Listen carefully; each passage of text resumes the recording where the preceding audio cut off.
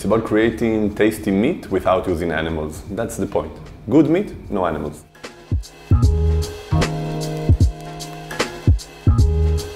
So for sure it's a fashion, it's a big trend. Luckily we are here before the trend. I believe so deeply that this is one of the most important things we can do for this planet, for its future, for the health of people, that the fact that some people doubt it is clear because it's so big, it's so scary, it's so complicated, and not everybody needs to be connected to it.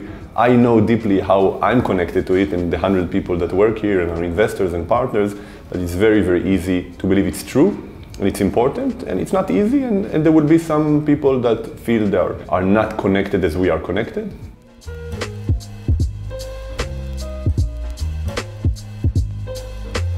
If you look at any market that there is an industry of $1.5 trillion that has been around for at least 100 years, there would be some forces working against the new forces.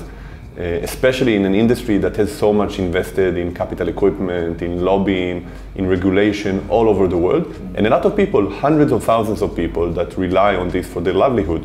It doesn't mean that the new industry is necessarily destroying the people in that industry, the culture of that industry. There will be some big companies that are very rich and very powerful that will have a little bit of a problem in their business. But the people that are involved in this industry not necessarily love it, even though it provides them their livelihood. I'll be happy if people working in slaughterhouses go to work operating 3D printers. That can be amazing for them and their families as well.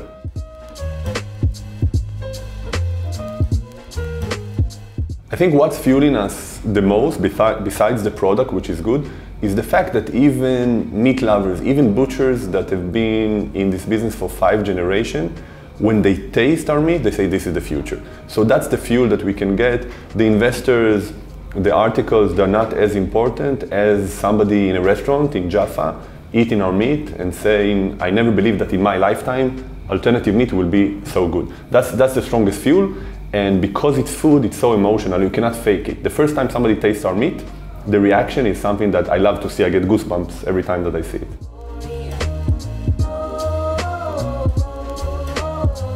First, we call it new meat, simpler. We believe, and this is a part of the company and also the technology, that there's nothing wrong with meat. Meat is amazing. People like meat. You eat meat, right, Martin? So people enjoy meat, and meat is a very, very good food product. It has protein, it's healthy, it's easy to cook, it's affordable, and it's really, really tasty. The problem is the cow. The cow is very inefficient, very lazy, needs a lot of food, gives a lot of pollution. But we are trying to understand what in the cow makes meat so exciting. Because we want to replace the cow while maintaining meat that will be the same. And this sounds very basic, sounds almost like a romantic idea. But when you look really on what the cow does, what is the function of the cow in making meat, you look differently on the technology of how you create meat. And instead of looking at the product, let's make a better hamburger, let's make a better chicken nugget, we said, what does the cow do? How can we compete with the cow using technology?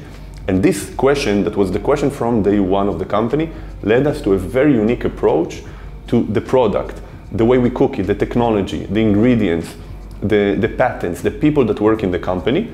And it's not an accident, but the result is so different from all the others in this space that we call ourselves, we are a whole different animal. By the way, we don't see people doing other alternative meat as a competitor.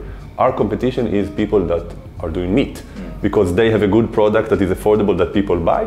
Alternative meat has interesting ideas. So we are another interesting idea that want to go deeper and deeper into competition with the meat companies.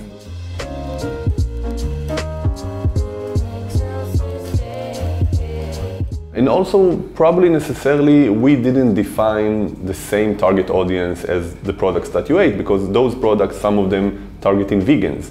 And vegans do not necessarily expect to be exactly like meat. We are now targeting, in our launch phase, mostly chefs. And when you work with chefs, they anticipate something that is much more meaty, much more has the behavior in cooking, flavor, taste, texture, smell, all of that like meat. And we define the product for them. Some vegans, they taste our meat and they do not like it because they say it's too meaty. So also looking at who is the customer and what is the product specification for that customer makes a lot of difference. Hopefully you like our meat better than you like the alternatives, but still, you consume most of the time meat from animals, right? Not alternative meat. Yeah.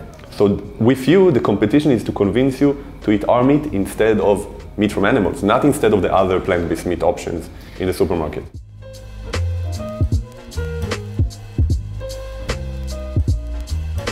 Today, our meat is more expensive than traditional meat.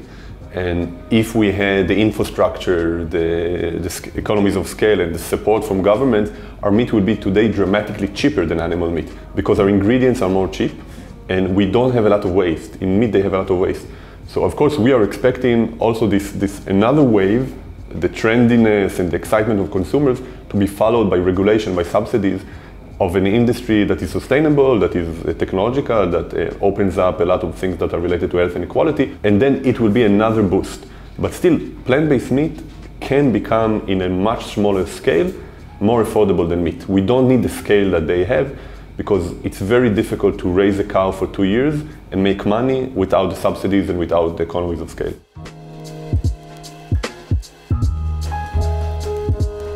You know my background, you know that I work for HP Indigo and for Hycon, and what I learned from them is that the importance of being fast to market is not because we need market share and we need to be the first. It's not that, because I think the competition will be very long-term, 20, 30, 40 years, until we really replace the meat industry. So why do we want to be fast, or why do we need? Because we learn much more by being in the market than being in the lab. We learn much more from an interaction with a chef in Amsterdam and a pop-up restaurant in Jaffa than 1 year of talking with ourselves. So we want to be fast because we want our meat to be global, and meat is different in every place around the world. So we really need to reach the consumers in the USA and in Hong Kong fastest as possible to know what to develop for them, to accelerate the development. This is why we are a little bit driving ourselves crazy by how fast we run, even though the competition is not so intense. So this is the reason, to make an impact on the real world fast. And the second thing, if you look at our plan for the next 5 years, it's a very ambitious plan, very aggressive. It's still a tiny part of the meat industry. And the real mission of the company is to make new meat that replaces meat from animals, because this is what the world needs today. And if we wait 10, 15 years, the impact that we will generate is not fast enough for the planet, for my kids, for your kids.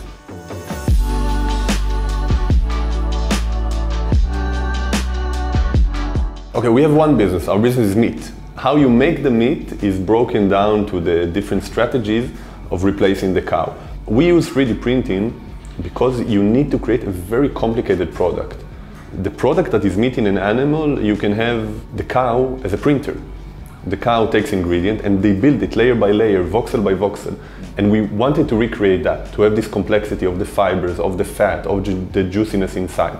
So we built a printer, or a robot, you can call it this way, that looks at the product as a very sophisticated array of voxels and decides, here we'll have muscle, here we'll have blood, here we'll have fat. But you cannot disconnect, it's not a printer or the ingredients.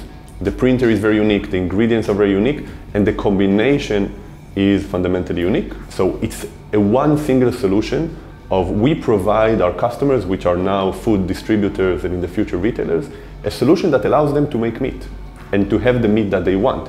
It's based on consumables, it's based on a machine, much similar to the Gillette model or the Indigo model that we all know, but because it's food and because the scale is much bigger and because the complexity is much bigger, it's not really identical to what we know from other industries. We're inventing a new supply chain model and business model, but that's easy because we're reinventing a steak, which is much more complicated, and the other innovation that we need to have are quite natural. I give my kids our meat, and I give my grandfather who's 90, so they're certainly safe.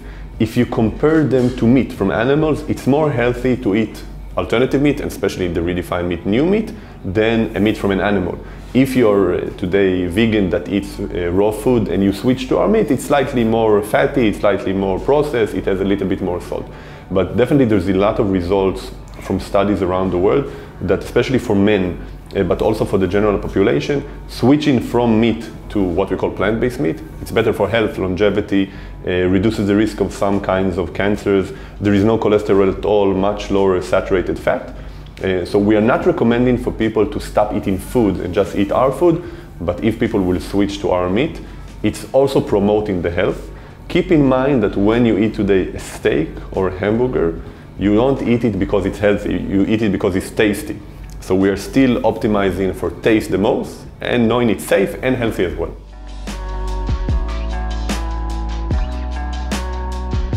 The cow is indeed the most damaging, the most pollutive kind of animal, but if you look at pork, it's also not the best solution for the environment. You look at chicken, it's not the best solution for the environment. Also keep in mind, I grew up in a dairy farm. My mother was a dairy farmer, and the suffering of animals is something that we also need to remember. Our ability to create good beef means that we will be able to do good pork in the future. But because the problem is so big and the industry is so big, we are focusing now on beef, but from a technology perspective, they are very similar. They are mammals, the structure of the muscle is very similar, the flavors are quite similar, and we can do it as well. We have proof of concept of a lot of types of animal, but we're focusing on beef now.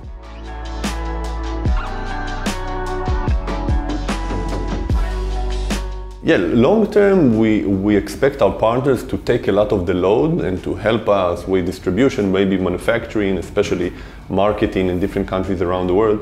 Because we are a young company and a small company, and the understanding of what we're doing is more important than the business or the growth, we do a lot by ourselves. We still go to chefs and talk with them one by one. I still cook our meat to some of the chefs. When we go to a retailer, we go, not a distributor. It doesn't mean that long term we will do it, but you need to understand that for us, we are a company that has been founded 3.5 years ago. We have a product, we're in the beginning. We are still curious, we still want to learn. We still don't know answers to everything, and we can only learn them by listening and by engaging directly with the people that are in this industry. People that sell meat today, people that cook meat, and people that eat meat. And we don't want to lose it. Today somebody asked me, so why do you need to cook in a pop-up restaurant that you do? And I tell you, what's the most important thing? That the meat will be tasty. And you do it by cooking it, by eating it, by talking to the people. And 5 years from now, maybe we will have partners doing distribution in Latin America, but we will still go to a chef in Brazil and ask him what he thinks about the meat and how we can make it better. I'm Eshchar, I'm 37, I have 3 kids. I live in Nataf, outside of Jerusalem. I like to cook, I like to drink wine. And I love eating meat, but I feel bad for animals, so I don't eat that comes from animals. And now I have this job that allows me to eat meat, to work with chefs, to cook, to work on technology, to meet amazing people, and to basically do what I think is right for the future of this planet. What surprises me completely, first time ever tasting Redefine Meat, and you have something here that looks like minced meat. It has the texture of minced meat, and this is just so well prepared. It tastes so great. I'm convinced. So thank you to Redefine Meat, and thank you to Alon Bar-Shany and the entire team at Redefine Meat for giving this experience to us. Thank you.